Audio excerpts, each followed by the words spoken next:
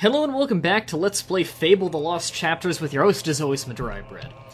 Where we last left off, we are about to go to the new island. Our quest over here, I believe we had to take the Witchwood Cullis Gate to get to the island. Our quest here is, it's a personal quest from Maze. We have to find the Archaeologist, as we believe he might be in danger. We'll get 1,200 gold for it. Somewhere in Witchwood there is a sword that only a true hero can acquire. And that given sword... There is a temple in Witchwood that is supposed to give spiritual strength. Be warned, some gods can be fickle. I love getting cut off by the Guildmaster. That sword requires a lot of physique to get. Alright, I forgot to sell some, I should have sold some of those resurrection vials if we're going to be finding more like this. But we got a pretty well-hidden fishing spot. Hard to see over the fence. But personally, I really like this island. I believe it's called Cathold Glade or something along those lines. This is a very good training place. Before this, the best training place is probably the Hob Cave, if you guys want to train at home. But this place also becomes a pretty good one. It's less concentrated and quick, but you can fight Balverines here a lot. This whole island has a big Balverine problem. This is also the island where the arena is, which we will be going to eventually, but it's part of the main quest. It's time for a new enemy.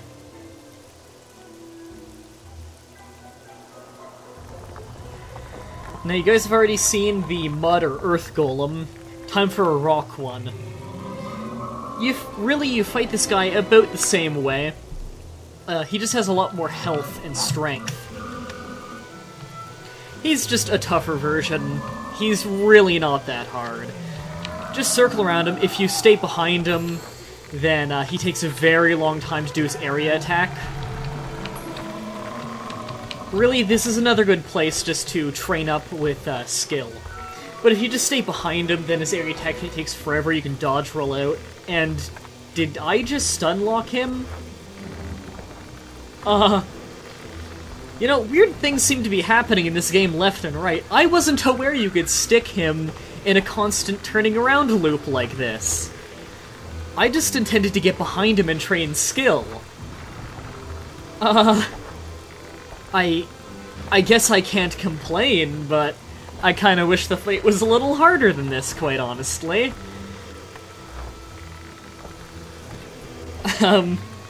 This is embarrassing.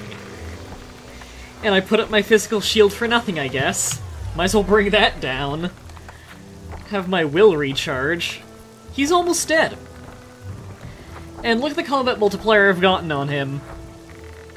He's tried to attack me once. This is easier than the mud golem. At least the mud one, he tried to attack.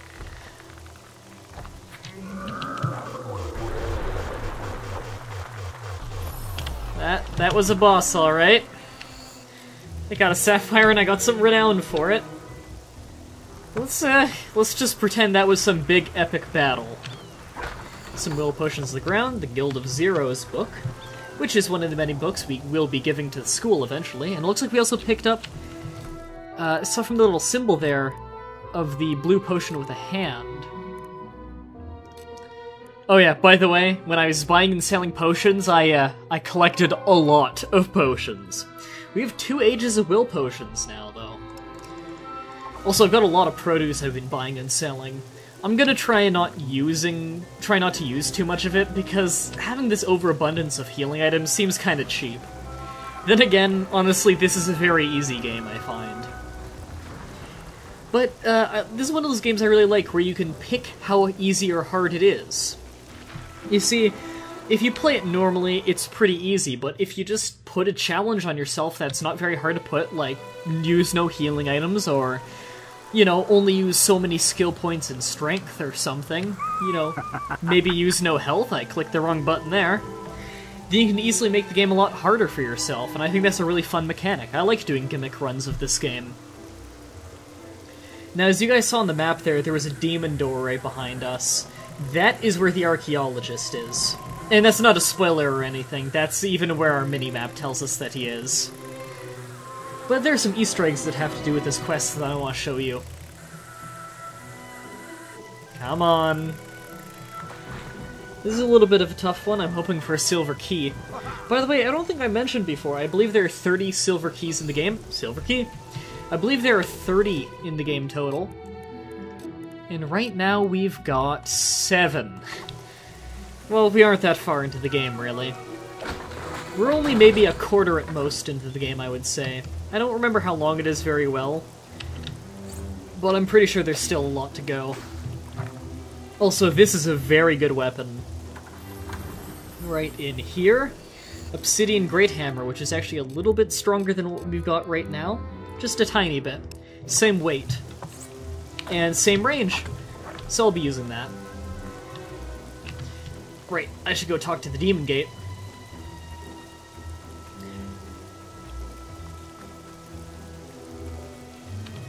I only open to those who know my name.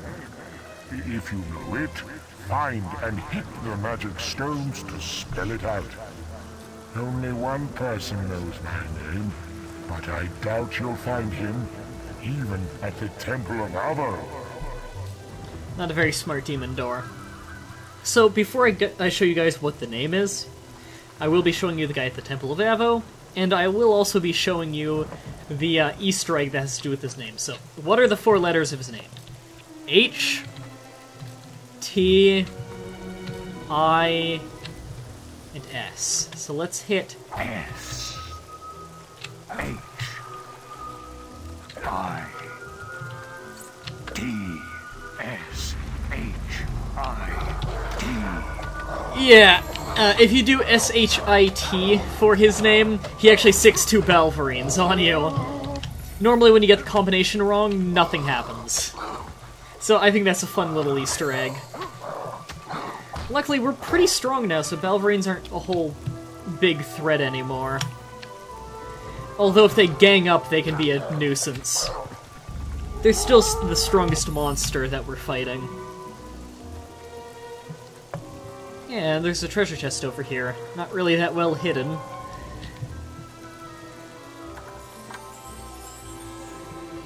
Chainmail gauntlets. Those are cheap to buy. And we've got bright chainmail on anyways. Then again, I don't think the game expects me to have this much money this early on. Now, the Temple of Avo is the counterpart to the Temple of Scorn. Scorn is the evil one, this is the good one. Instead of sacrificing people... Oh, and that's a good bodyguard over there.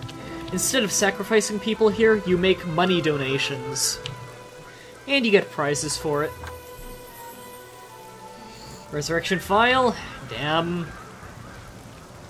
Hello there. Are you interested in hearing the name of the demon door? Why, yes I am. If you can give me something valuable, I might tell you it. Something red and shiny, for example. Otherwise, you'll just have to work it out for yourself. Red and shiny, who? Wow. Well, could it be what the F3 key is showing? I know the door's secret name. It's Hits. H-I-T-S. That is correct. His name is Hits. Good thing I had rubies on me. Now, before we go and punch in the name, I want to give a crack at getting this sword out of the stone. So, have you heard the legend of this sword? A knight of the old kingdom called Hugh wielded a sword like no other. He was a giant. The sword cut through monsters, people and demons, like parchment. It possessed power, power that mortals could not control. Dying, Hugh thrust it into the living rock, from which it could never be removed. Legend says that only somebody as strong as Hugh the Giant can remove it. Perhaps it's just an old wives' tale. Perhaps it's a fake. Wow! Alright, let's give this a try. Let's slay some demonic parchment or whatever he did. No, grab the horn things on the side. You need leverage. Hero, maybe next time. You're not that smart, are you? You don't look strong enough to me. Better luck next time. Alright, now I believe no matter what your physique and strength skills are, you will fail the first time, even if it's max.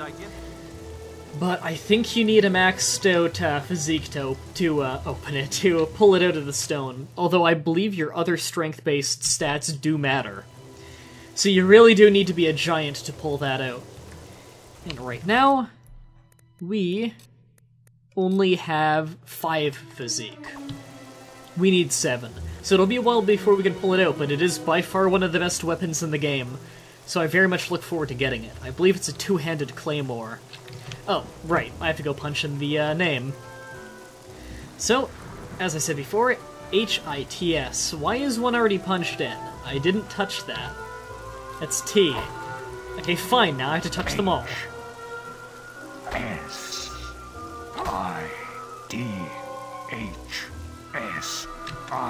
Okay, which one's this? Nope. Nope. H-I-T-H-I-T-S.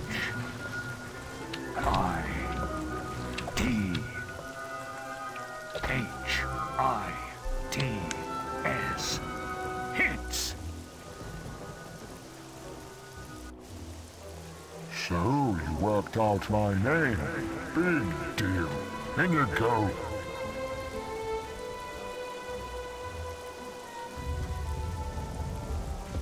You know, it was a cool puzzle and all, but you have to wonder how the demon door set up all those rocks to do that. And did he have a permit? So, you found me. That's just grand. If you can find me, so can they. I should never have started studying the focus sites. But how was I to know Jack was interested in them too? Yes, Jack of Blades. Look, I have no time to explain.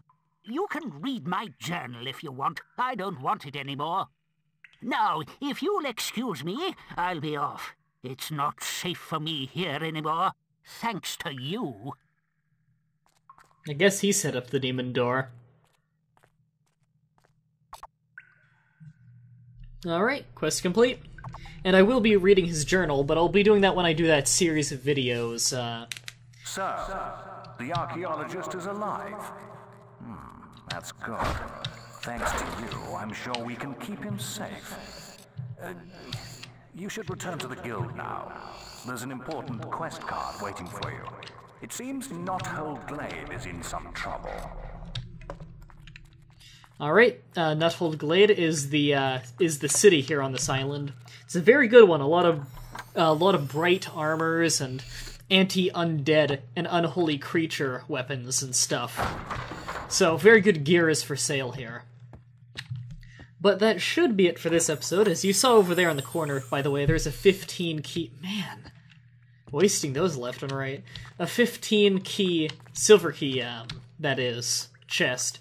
So we'll have to remember that for later, but right now, what are we at, 7 or 8? I feel like I just checked earlier this episode. We're at 7, okay. So on the next episode, we'll probably be trying to save the city from whatever the problem is. Until next time, have a nice day.